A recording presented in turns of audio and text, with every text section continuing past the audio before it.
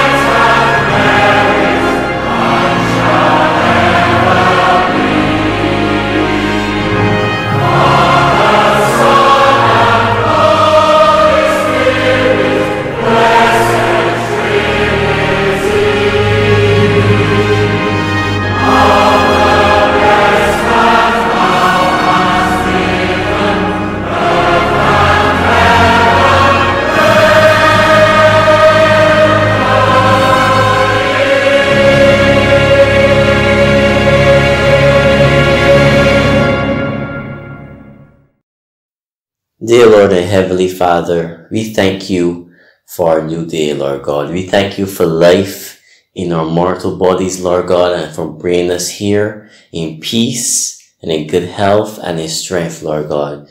You deserve all the honor, all the glory and the praise, and we give it to you right now in no other name but the name of Jesus Christ, Lord God. And Father in Christ, Lord God, as we go about into this world post-COVID, we know it's not gone. But if there's one person that remains, Lord God, it's you. Your promises are sure. You're a promise-keeping God, Lord God, and you have never ever failed us. And Father God, at this time, we ask you for your precious blood to cover us, cover our homes, cover our families, cover our workplaces, Lord God, and of course, cover our churches, that we may continue to do your work and do your will that you have called us to do during this time. So Father in Christ, Lord God, as you said in your word, if you diligently heed the voice of the Lord your God and do what is right in your sight, and give ear to your commands and keep all of your statutes, you will put none of the diseases on which you have brought on those Egyptians, for you're the Lord who heals you. But dear Father, once we trust in you and heed your voice, Lord God, you have told us in your word that you will keep us from it. So Father, I'm asking you that those persons hearing my voice right now, dear Father, reading your word, will be covered under your precious blood. And then those persons, dear Father, who've encountered it, they may be healed as well. In Jesus' name, Lord God. So Father in Christ, just touch the speaker as well, Lord God. I pray that as he disseminates and spreads your word and teaches and preaches, I pray that, dear Father, your word will go there and will not return void, but it will accomplish everything you have set out. It has set out to be done, Lord God. And I pray that we may apply it to our lives. And for those persons who don't know you, we pray that now these are the times that they will come to know or receive you as Lord and Savior in their life, Lord God. and most of all, seek your forgiveness and repent of their wicked ways. So thank you very much for life, for your precious blood, and for covering and directing us. And may you go with us in all of our endeavors and keep us under your precious blood and under the shadow of your wings. In Jesus Christ's name, amen.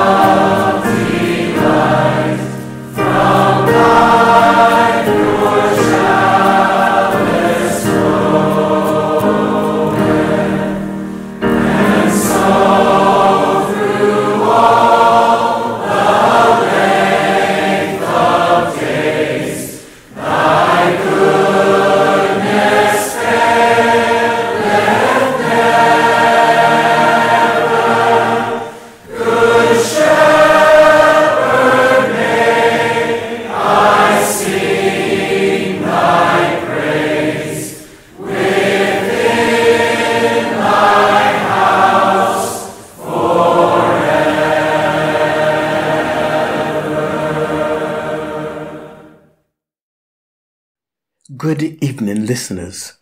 Delighted that you are available to share in this devotion. Let us pray. O loving Father, whose mercies sustain us day by day, we thank you for the blessings of life. We thank you for the work you give us to do, for the challenges you provide that keep us energized and sensitive to your direction. We thank you, Lord, for your presence, for the guidance and protection of your Holy Spirit who dwells within us.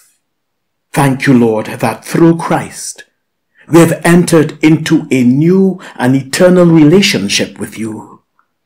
So help us to see a new vision of your church and its impact on our communities. And even as your light reveals new truth to us, enable us to use those gifts with which you have entrusted us, and strengthen us for the task ahead. We pray in the name of the one who gave his life for us, even our Lord Jesus Christ. Amen. We read now from the Gospel according to St. John at chapter 2, verse 1 through to verse 11. On the third day, there was a wedding in Cana of Galilee, and the mother of Jesus was there. Jesus and his disciples had also been invited to the wedding. When the wine gave out, the mother of Jesus said to him, "They have no wine." And Jesus said to her, "Woman, what concern is that to you and to me? My hour has not yet come." His mother said to the servants, "Do whatever he tells you." Now standing there were 6 stone water jars for the Jewish rites of purification, each holding 20 or 30 gallons. Jesus said to them, "Fill the jars with water," and they filled them up to the brim. He said to them, "Now draw some out and take it to the chief steward." So they took it. When the steward tasted the water that had become wine, and did not know where it came from, though the servants who had drawn the water knew, the steward called the bridegroom and said to him, "Everyone serves the good wine first, and then the inferior wine after the guests have become drunk. But you have kept the good wine until now." Jesus did this, the first of his signs in Cana of Galilee, and revealed his glory, and his disciples believed in him. The Gospel of Christ. Have you ever said of yourself, "I feel like a new man," or woman even, especially following some rewarding activity, or having taken a holiday? Our lives, my friends, are full of fresh starts, new beginnings. We graduate from school and university. We take on employment. We marry, have children. Even along the way, we may change jobs which we hope would bring us greater satisfaction. Life is replete with transitions that we must manage. In this passage from St. John, Jesus is about to begin his public ministry. He is embarking on an entirely new phase of his life. He is about to change the world. Those of us intimately familiar with the Gospel according to John would immediately realize that he does not enter into a narrative on the birth and genealogy of Jesus like his fellow evangelists. Rather, he short-circuits everything, telling us about God becoming human. "The Word became flesh," he wrote, "and dwelt among us." Thereafter, the concentration is on signs and works, the persistent theme of John.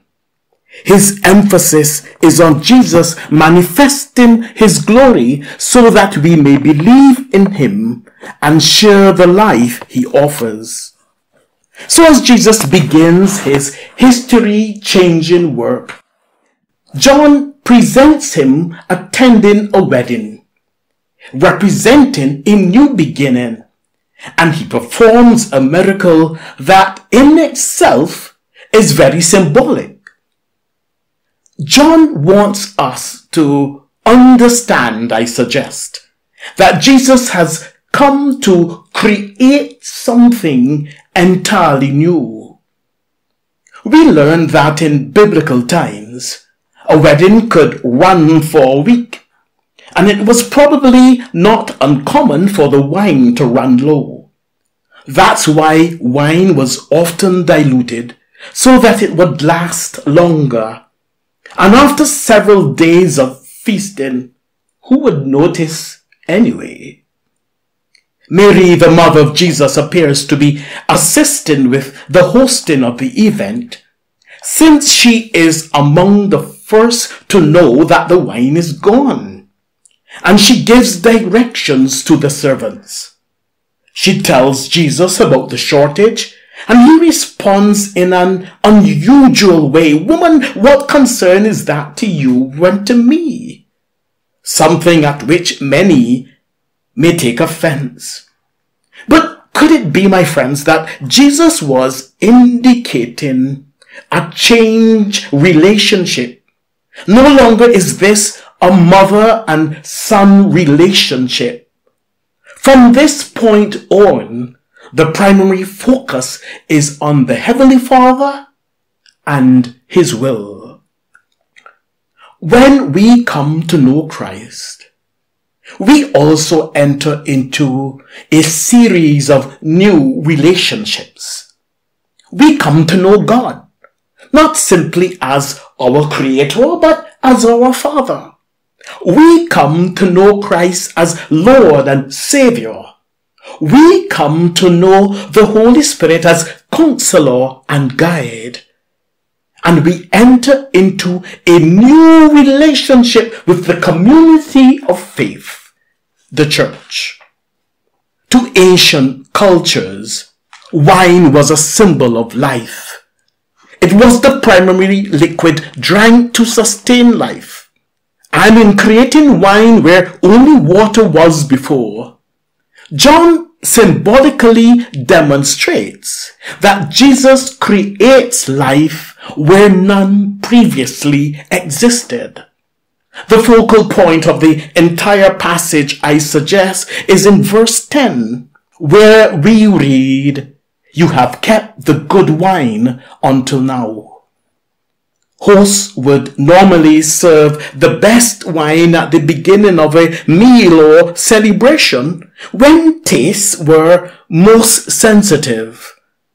But Jesus has transformed the water into the wine of highest quality. Likewise, Jesus has come to offer us new life. And it is far better than anything that we have known or experienced before. In Christ, the most abundant life is now available. The water has been transformed into wine. My friends, Jesus Christ reaches out to us right now with the offer of new life. A better life than we have ever known before. He has created a new day, and we are invited to the celebration. Let us pray. Almighty God, who loves us despite our unworthiness, and who reaches out to us in loving forgiveness even in the midst of our sin and rebellion. How grateful we are for your grace. We offer praises for your great loving kindness. As we see the earth begin to emerge from its slumber and bloom again with new life, we remember that you brought us from death to life through Jesus Christ our Lord. Remind us, Lord, that the new life you have given us is not dependent on anything we are or possess within us. Rather, that new life is dependent on you alone. So thank you, Lord, that whatever we have been or are today can be wiped clean. Whatever sin has tainted us, whatever evil paths we have walked, can be wiped clean through the atoning work of Jesus Christ, who has overcome evil and death on the cross, and even now intercedes for us. Thus we can rejoice in his resurrection power, for through your grace we share in that power as well, and we can pray these words in his precious name. Amen.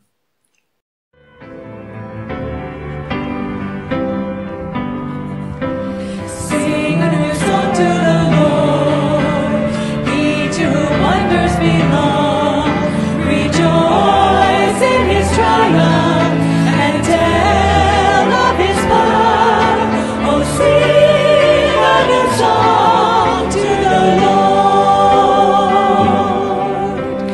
Now to the ends of the earth, see his salvation is shown, and still he remembers his mercy and truth, unchanging in love to his own.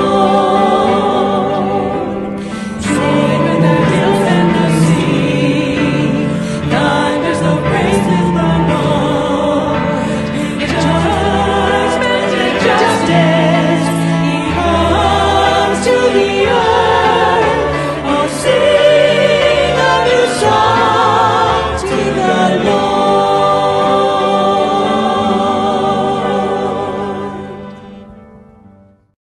Lord, you have always given bread for the coming day, and though we are poor, today we believe.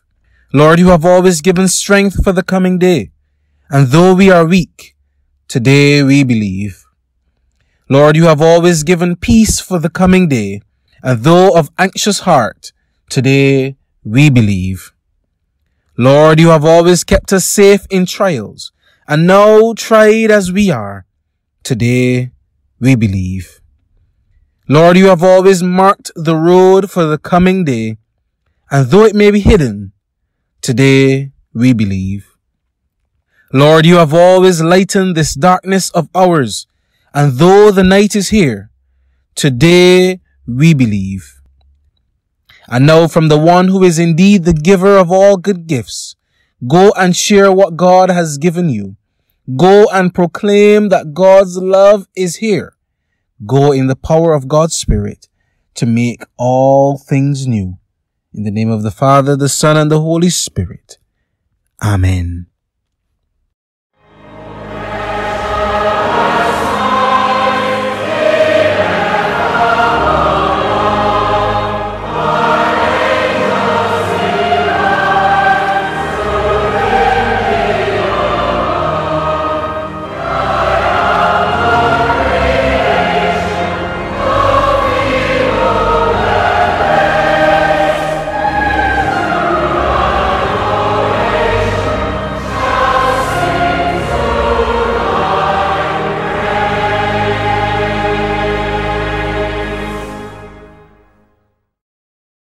Thank you for being a part of our daily devotion. We trust it has been a blessing to you. Now together, let us hold fast to his word and may it dwell in all of us richly.